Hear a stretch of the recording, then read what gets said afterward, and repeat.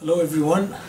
Today I'm going to talk to you about ventilation system and how I did build mine, and I'm going to show you how basically to do it the cheapest way and get all this toxic fume out of your way. So stick around, don't go away. My name is Eli Ganim and welcome to EGQ Lapidan.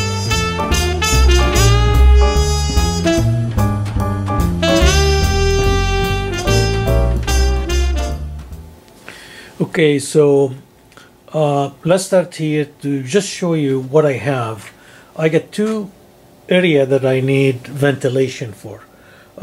One is the casting area, and then the next one is the soldering station.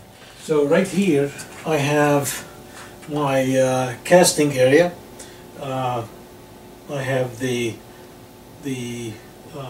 oven here, I got the vacuum system, and here I got the melter, and well, I'll get you in here later on to show you close up.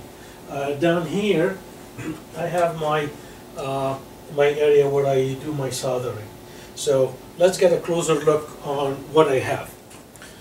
Okay, like I said, I have here the furnace, and this is going to be for the burnout. So if I have a burnout right here, I need all the air and the smell and the smoke to go out.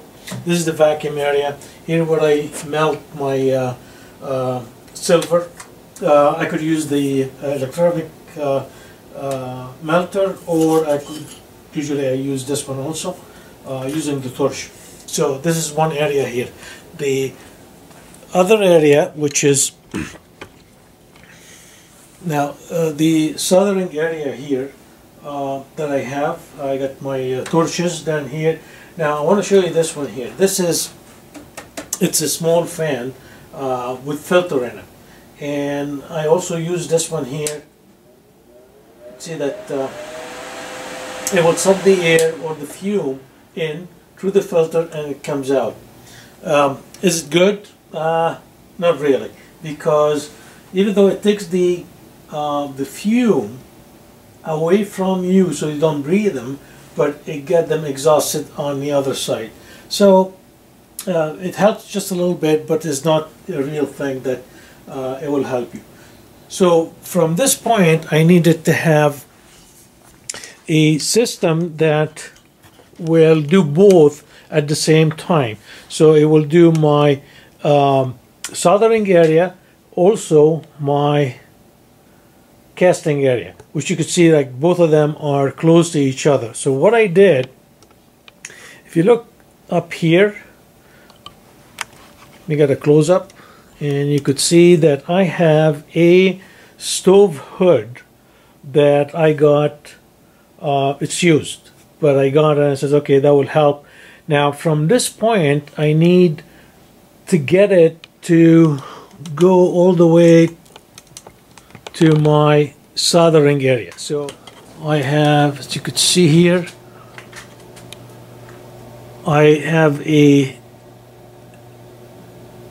pipe going out that's connected with the T, as you could see right there. So on the left hand side of the T, where all the exhaust air is going to go out and is going to go through the window here, so outside. And I'm going to show you what I did with this one here. On the right hand side, it goes to my it goes through my soldering area. However, in order to get the air, if the air is going out from this pipe here all the way out, I want it to go just straight out towards the window. Now I don't want it to go back into the soldering area. So what I did, if you look at this point here where I have the tape right there, in between them there is actually inline fan, and the inline fan is directed this way. So now when the air comes up from here, it will go towards the fan, try to suck it out towards the window. Same the air coming from the other side, from the soldering station. So everything goes, you know, with the help of the inline fan, it will direct it to the window. Okay, the hood here is regular over the stove hood that you have. I got this one, it's a used one that I got, and it works really good. It has 2 speeds fan, so I could use the other one, and it has a light in it, which is great. Now on the, let's go back to the area where I have my soldering area, and as you could see up here, there is this 5-gallon bucket that I have, and I built this one. There's a fan inside right there, you could see it. There's a fan inside that will actually suck the air in and let it go out through this pipe here. So you could see the pipe, let me point it at here. This is the pipe where it takes the air out. So the fan will suck the air in the bucket, get it out from here. Now if you look at this area here, it's only 2.5-inch diameter, so it's kind of small for the actual main pipes are all 4 inches. So it does restrict the air going out from this area. So this is going to be changed, and I'm going to have it a 4-inch. Let me give you a closer look.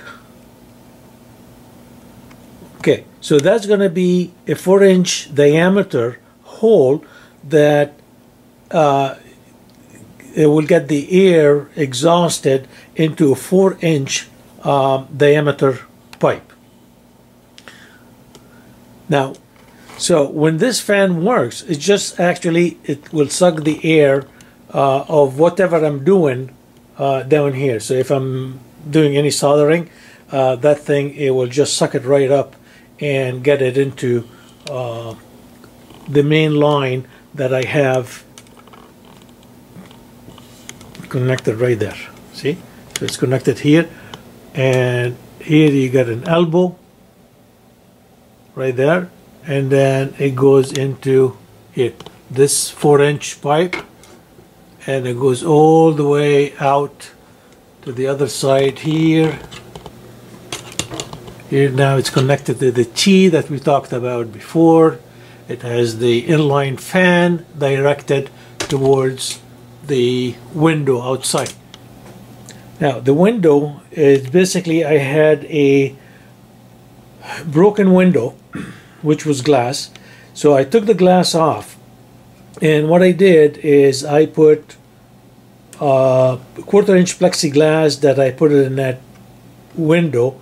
I opened, made a hole in it, put the pipes, and on the outside of that, I'm going to get a closer look so you could see it.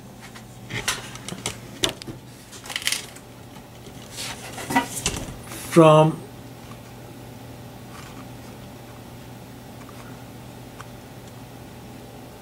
you could see the vent on the other side of the glass, which is, it's like an air vent for the dryer that I use. This way you don't get any rain going in or any animals. Okay, so it's an easy one to do. One thing I want to just mention, that here I get an elbow. Actually, in the whole system I get a couple of elbows. Remember, like, if you can do it straight out with no elbows, it will be much better, because it will not, you won't have any restriction or airflow restriction going out. So this way it would be much better. For me, I didn't want to cut the joist to get it straight out, so that's why I got the elbows. Okay, so to recap everything, so here I got the two areas where I need the ventilation going out from. I have the far end, which is my soldering area, which is this one here, and then I have the second area that I need to do is here. That's the casting area. They're both connected together.